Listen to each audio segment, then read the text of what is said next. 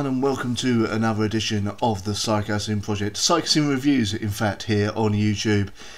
Today, I mean, this is the first way in a long while since my little new metal rant, as it were. Well, I say rant. Today I'm going to be reviewing the brand new 15th studio album by death metal legends, the Titans themselves, Cannibal and their newest album, Violence Unimagined. I mean, look at that cover, always fantastic. I mean, this is the censored version, apparently. Couldn't find the uncensored version. I'll kind of go into the actual review itself in a moment. But yes, this is the 15th. They've shown a few members. We'll discuss that in a moment. But does this reach the heights, the giddy heights of death metal awesomeness that Cannibal Corpse have done before? Or is it a bit of a dud? Well, I've given it a listen, and I'm about to give you my thoughts. I hope you enjoy.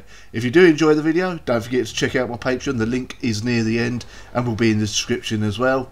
And feel free to subscribe, like, hit the bell, all the usual stuff. Try to get more videos up more frequently. Anyway, let's get into the review. Oh, before anyone says it, yes, this is an Emerson, Lake and Palmer Tarka shirt. And you're probably wondering, why should I trust this idiot to talk about death metal when he's in a like 70s prog rock band shirt? Well, you know what, sod you. No, basically I'm a huge Cannibal Corpse fan. I've got all the albums, seen them live, trying to get an interview with them, and yeah, I'm a fan of death metal in general. I mean, I've got Zyklon there, for Christ's sake, so inked into my flesh. Anyway, let's just do allay any proper, you know, hardcore death metal heads. Anyway, with that being said, here's the review. So here we are, Cannibal Corpse, Violence Unimagined, their 15th studio album in 30 years, or 30 or so years, since they began with the awesome Eaten Back to Life back in 1987, 88 I want to say, which helped bring the wider world into what was to become known as death metal. Now, Cannibal Corpse are definitely one of those legendary death metal bands, and over the last 10 or 20 years I've been getting a bit of flack for being a bit meat and potatoes and all that, and admittedly they are the band that most people think of when you say the words death metal, but that doesn't mean they're bad. Yes, they have a very particular style. They like to have grooves and all that, they like to write the gory lyrics and everything, but that's what makes them so endearing. That's why they're so legendary, and that is why they're probably one of the best selling death metal bands and most widely known out there. I mean, if you would say Devourment to someone on the street, wouldn't have a clue what you're on about. However, you say Cannibal Corpse, they've probably heard of them. It's the Napalm Death effect, essentially. Now, Violence Unimagined, I mean, 15 studio albums over 30 years, you would think maybe, just maybe, Corpse may have just dulled the edge or dulled the shine a little bit off of their sound. Not at all, not at all. This is an absolutely vicious album. Now, there has been a lineup change, as some of you may know. Mr. Eric Rutan of Hate Eternal and formerly of Morbid Angel as well, has joined the crew. Now, I had my concerns with that, even though I love Eric Rutan. He's a great producer, great guitarist, great vocalist and everything. I was a bit concerned that with him writing songs for Cannibal, he might kind of slip into a bit of auto mode and maybe make a few Hate Eternal-ish songs, but no, his riffs are perfect for the Cannibal sound. He meshes well with the rest of the crew, with the rest of the band even, and some of his songs are probably the best on the album, it has to be said. He is an absolutely fantastic addition to this already legendary band. I mean, things kick off in stunningly vicious fashion with Murderous Rampage. Then we get to Necrogenic Resurrection, a nice groovy fast number. Then one of the first singles, Inhumane Harvest, with one of the goriest videos on YouTube you will ever see. Most of you heard this nice fast section that goes into a nice groovy kind of midsection. And yeah, I mean, it's classic Cannibal Corpse, really.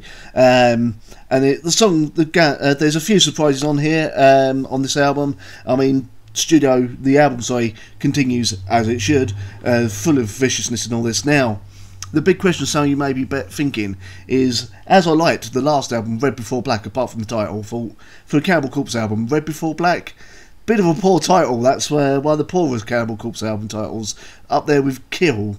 I mean, Kill? Really? Come on now. But Violence Unimagined, awesome title. But yes, is this better than Red Before Black? You know what? I think it might be, and I really liked Red Before Black, but the problem was with the later studio albums of Corpse, I don't find myself going back to them that often. Like, I've liked all of them. I've liked such as Torture, obviously Red Before Black, and the others that come out, but anything after probably The Wretched Spawn, I just don't find myself visiting that much. I don't know if anyone else has this issue. It's not because they're bad albums, far from it. I don't think Cannibal Corpse have done what, in my mind, could be considered a bad album or terrible album or even just a weaker album, really. What it comes to is your own personal preference. Like, for me, many people love the Vile album. Now, fair enough, it was devoured by vermin, absolute classic. But for me, Vile never clicked with me. For me, Cannibal Corpse, I've always liked the more groovy, catchy stuff. That's why I love the Bleeding and Gore Obsessed, etc. But when it comes to the more technical stuff, like Gallery of Suicide and all that, never quite clicks with me, which is another concern with Eric Rutan being on board on this album. But as I said, that my concerns were allayed within about 2-3 songs with that. There's a couple of catchy numbers on here. The Murderous Rampage, Surround, Kill, Devour is really, really quite catchy. Follow the Blood as well. Slay Your Soul is a really sickeningly groovy, slow tempo at parts of it. Now, I am reviewing the Digipack version with the 2 extra tracks. If you can find it, get the Digipack version, because the 2 extra tracks, Over Torture and Settlements of the Flayed, are absolutely worth the extra couple of quid to get this. The only downside is where I bought it from didn't have the uncensored cover, which means I don't get the lyrics either in the booklet, which is a bit of a pain, because I don't think there's an uncensored version of the Digipack, which I have every other album uncensored. I'm slightly disappointed in myself that I had to go plump for this. That's enough about the covers. But yes, Cannibal Corpse, Violence Unimagined, absolutely brutal. And for me, I can actually see myself returning to this quite a lot. And probably their best album since Gore Obsessed. Now, for some of you that may seem like a bad thing, which, if that's the case, you're mental. But for me, Gore Obsessed is probably my favourite Cannibal Corpse album, with Tomb of the Mutilated very, very close. Like, it's very much splitting hairs there, but when it comes to latter day Cannibal Corpse albums, this is one of the best, absolutely, and this is definitely their best since Gore Obsessed.